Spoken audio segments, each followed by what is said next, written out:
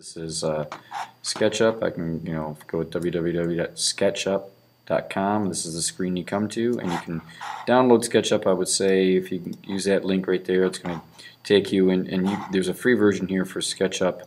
Download SketchUp, and you can, choose your flavor here and download it. And this is a free piece of software, and you'll be able to do what you need to do with that.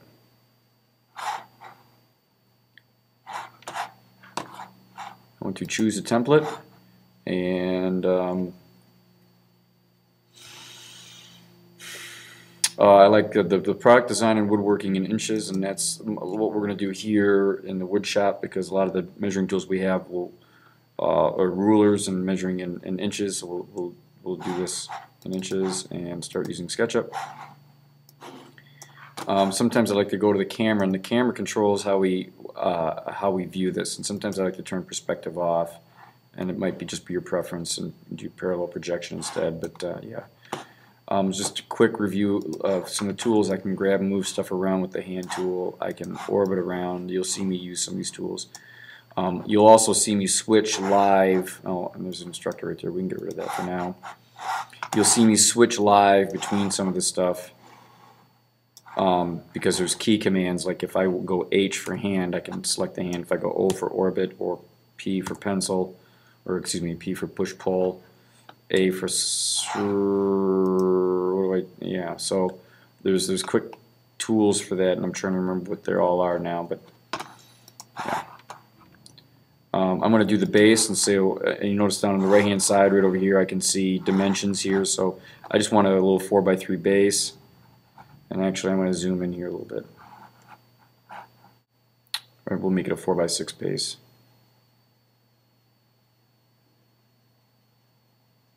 And that's good enough. You can see, I can see the dimensions right there, and it's a little, a little precise for our needs. But that's close enough right now. We might be able to play around with that later. And I'm going to push and pull this up, and I'm going to pull it up, say 1/2 inch. That'd be about the thickness of the material we use. There it is. So I'm looking right down here when I want to know how thick to make this stuff. What I'm gonna draw on here is gonna seem a little bit weird, and I'm gonna be erasing stuff away. But basically, we have a couple of different parts that we need to draw. Now that we've got our base, you can establish what your uprights, your sides, are going to look like, and sometimes we like to do. Maybe we'll do this.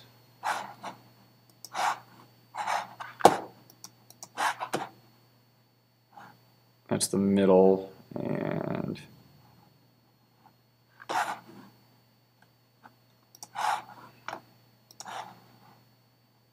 I'm just going to do this to give me some proper geometry here, so I can have the middle right there and middle right there. Oh, come on. They're not going to be that big. And you might decide just to draw the boxes on there, however you want, but I'm just going to, and I'm just doing this to give me a nice even spot right here, but then I'm going to hit E for eraser and get rid of a bunch of my geometry I've just put in here. So I have these two spots right here. Let me just do this now. I'm going to pull this one up, and we'll make it near 4 inches high.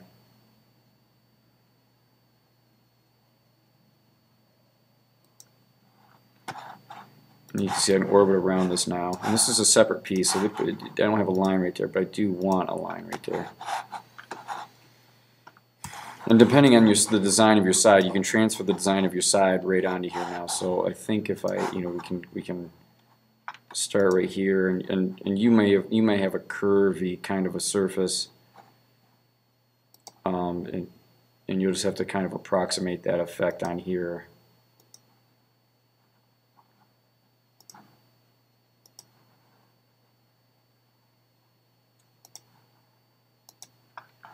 And I'm going to use, I can escape to finish drawing the line, or I can double click, and I can use the push-pull tool, and I can just pull that all out right there. And I can move it around. Oops, that's funny. Let me back up, Command Z, Command Z. Okay, pencil tool. Let's try this again. It's not on the surface there, which is a little weird. Sometimes you gotta watch out for that. There we go. Now I'm going to use the push tool. You might think I could use the erase tool, and watch what happens if I use the erase tool. If I get rid of this right here, then it's going to be it gives me this weirdness here. It's not quite a solid material, and the computer doesn't know what pattern I want on the other side. But if I undo that, use the push-pull tool to pull that out to nothing. It says on facing. I click and let go, and click here and pull it to the left, and click and let go. Now I've got my shape like I want it. We need to drill some holes in this first, so let me, if you can kind of place them, and when it comes to doing this model for extra credit, I'm not super worried about getting accurate placements here, but we just want to do little holes here. If I do a little hole right there, and we'll put another one, if this is a regular catapult, we'll do another one right there, and another one right here, and oops, not that big. And we'll put another one down here. And I'm going to, again, use the push-pull tool, and I'm going to pull these little guys out. And I should be able to rotate around and get to a point where I can see through them. Yep, I can see through that one. If I zoom in, I can see through it. Is it solid in there? I think it is, yep. It's rendering as solid. And I'm just clicking on that circle, but then I'm going to drag over to that edge so I can see it says it's on edge, and it's going to pull it out properly for me.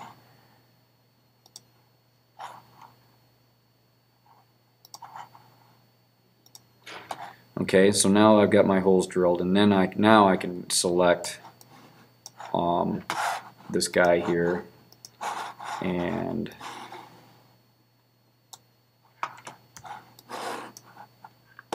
copy and paste it, and I'm going to first get rid of this and this. I'm just going to orbit around, make sure I don't have anything else selected, and copy and paste and let go. Click off, orbit.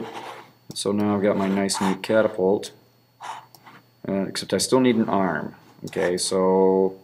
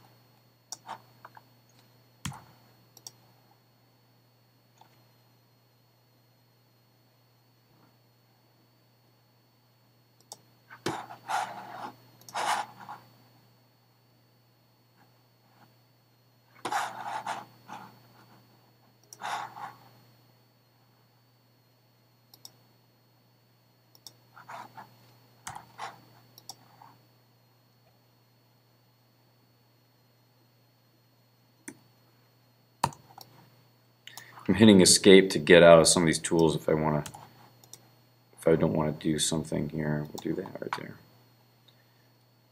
Alright, so now I've got my separate piece here, O for orbit. You know what I want to do is I want to turn this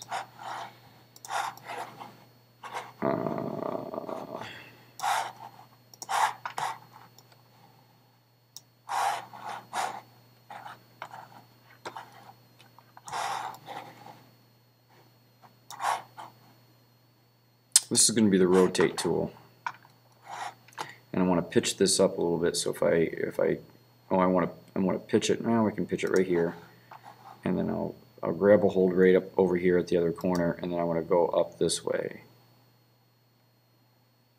And you see how it's twisting? It's got a fulcrum right here. And we're just going to lock that in just like that. And now I'm going to move this guy sort of, no, move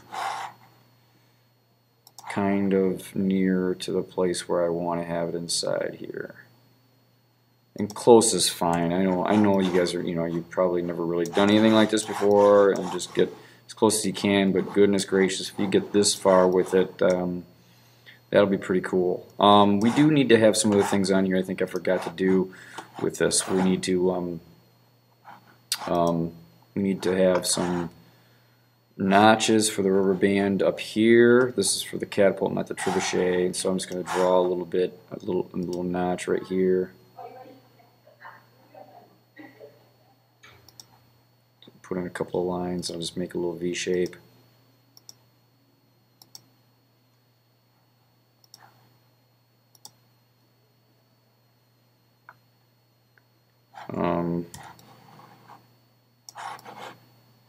Not what I wanted.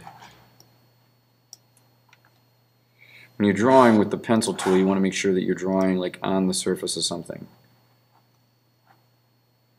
And it says on face. That's what you want to do. On face. Boom. And I want to carry this line work over to this side over here.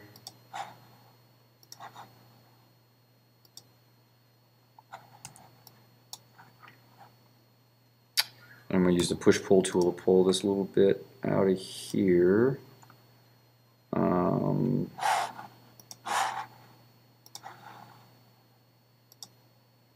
You notice I'm pulling geometry across. I probably should have done this before I copied and pasted, but it's easy enough to put that in there. Push-pull that out. And that's a little notch for the rubber band. But we're going to do the same kind of thing on the arm now. I probably should have done this to the arm before I put it in place. Yeah, it looks like it's going to work. So the greater level of detail you can achieve for me, the better we can do on here for for extra credit points. But that's more or less a little I guess you're trying to get the nail in there. If you can try to get the nail and everything lined up, that would be great. We do want to maybe label this. So if I can come into tools and do what we want to do text, and call that A.